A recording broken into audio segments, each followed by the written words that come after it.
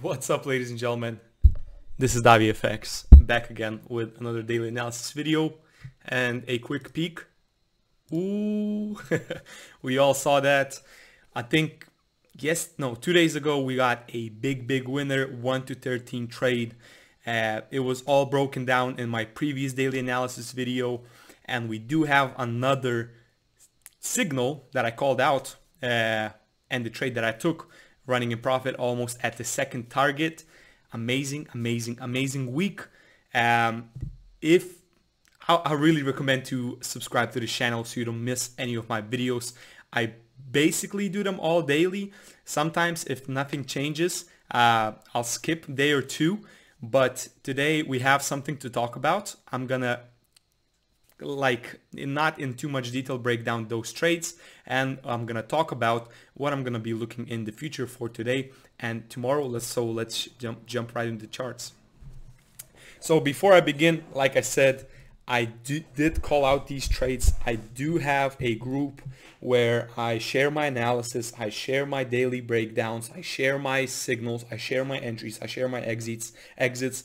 So you can check all that out in the description. And without further ado, let's look at what we got. So basically, I did break down analysis, like I said. I was talking about this level yesterday. I was talking about that these candles did not fully touch this demand, this big demand that we have on the left right here. And I was expecting a push higher since some of the levels that I had here, as you can see, the price did not touch this supply right here. So I was expecting some kind of momentum to the upside. Let's look at 4-hour chart and let's see what we got. So one of the most important things that I want to mention is when we look at a daily time frame, we do have a inverse head and shoulders that has confirmed and that has been holding the price for a very significant amount of time. I think if I go to, 12 hours, it's going to be a little bit more cleaner. Yeah, it's a little bit more obvious. So we do have this neckline right here. Let me make this a little bit more obvious. This was the neckline, and as you can see, for the past couple of days, the price did respect this neckline.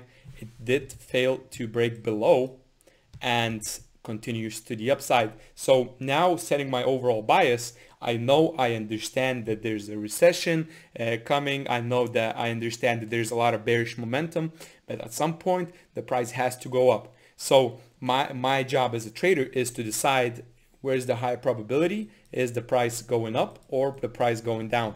So as I was looking at this inverse head and shoulders and the way the price was respecting this inverse head and shoulders, my overall bias is, at least for a short term, bullish. So that is why I was looking for long positions. Now let's go to the lower time frame, and when the price was somewhere around here, I said that I was looking for shorts if the price touches this level, and then we're gonna run this price down to this level. But it didn't really retest my levels properly, so I was just patient and waiting for the price to show me what it wants to do. So the price did break below this neckline, but on a lower time frame. Once again, if I go back to the daily time frame, as you can see, all we had was wicks. We didn't have a close below. So the price came down to this level. I think it was like a 1 minute entry, honestly. Oops. Yep. So the price came to this demand and formed another inverse head and shoulders right at this big demand.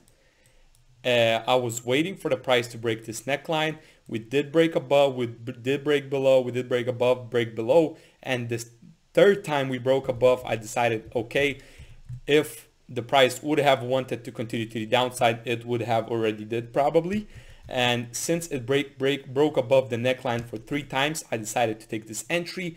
I did set my stop loss just below this right shoulder of this inverse head and shoulders. My first target was 1 to 1. I think my second target was 1 to 3, and the last target was 1 to 13. I told my group that I will be closing most of my position at the second target, which was 1 to 3, somewhere around here. And I said that I'm gonna leave the rest running with my stops at break even, and the price eventually, I was actually expecting for the price to go to the target, but in a little bit longer time, but it just ripped up and hit our final target of 1 to 13. What an amazing trade. The price did form another demand. This was another potential entry. I did not take this entry because I think it was past my trading hour, so I was already off the screen. And what happened next, we did form another demand here on the left. As you can see, if I go to a little bit bigger time frame, we can see how well this was respected. And let me show you what triggered my entry, and this is very important and very interesting thing. So we formed another inverse head and shoulders, and what I really liked about this inverse head and shoulders is that we came down to this demand, we respected. So a lot of buyers, let me clean this up a little bit.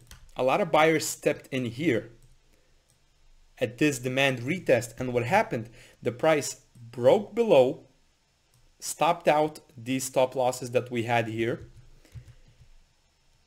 respected, we have a doji, we have a strong momentum, we came back, retested this demand, and then continued to the upside, forming this inverse head and shoulders.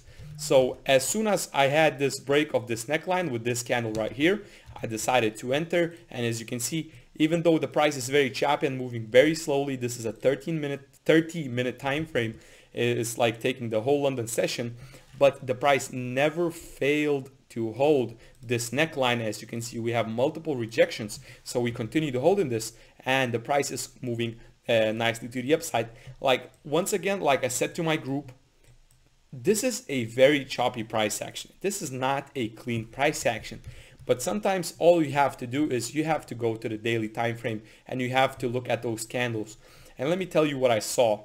So first of all, very important thing is, the first thing that I saw was this, basically a lot of rejections to this head and shoulders neckline. Then we have a weak bearish candle right here. We have a bullish engulfing candle, weak bearish candle, very strong bearish rejection, long daily wick, bullish candle, and that was like, okay, this is pretty obvious. Like, looking at this right here, this is a perfect retest for the price to continue higher. Now, this red zone, you might be asking, what is this? I think this is going to be the biggest test for the bulls. Now, this is more of a daily zone. It should be like this. But what I did, I went to a lower time frame and I kind of adjusted my zone to a little bit more precise. So what I am looking for is the price might be coming up all the way to the zone, and this is where we make that decision. Do we reject and continue lower to make a lower low on the bigger time frame, or are the bulls going to be strong enough? They're going to show their character and break the zone, retest, and then there's very likely, I really think the price is going to continue higher all the way to the supply. And once it comes to that zone, once again, we either reject or we break above and we continue. And that's how you react. I always say react to the price action. Don't guess, don't predict. So this is what's going on right here. A beautiful trade running in profit. That's just amazing. Like, I don't know what else to be talking about. Honestly, this the red zone, this is gonna be key zone. If you haven't entered the position, I think it's not the best time for you to be entering. Either the price comes down to this demand and rejects it. This could be potential re-entry, but at this moment, if I wasn't in the trade currently, I would just probably be waiting for the price to come to this demand and then decide what it wants to do, break above or reject, and then continue to the downside. All right, guys, that was short and simple kind of breakdown of my trades and my analysis, and there's not much more to talk about. Once again, if you don't want to miss any of these moves, you can join my private group, or you can join my free group where I do daily analysis charts, where I just post the charts and it's on you to enter the trades or not. Also, I do post a lot of educational reels and TikToks. So you can check all those things in the description. And hope you like it. Thank you for watching, and I'll talk to you soon. Peace.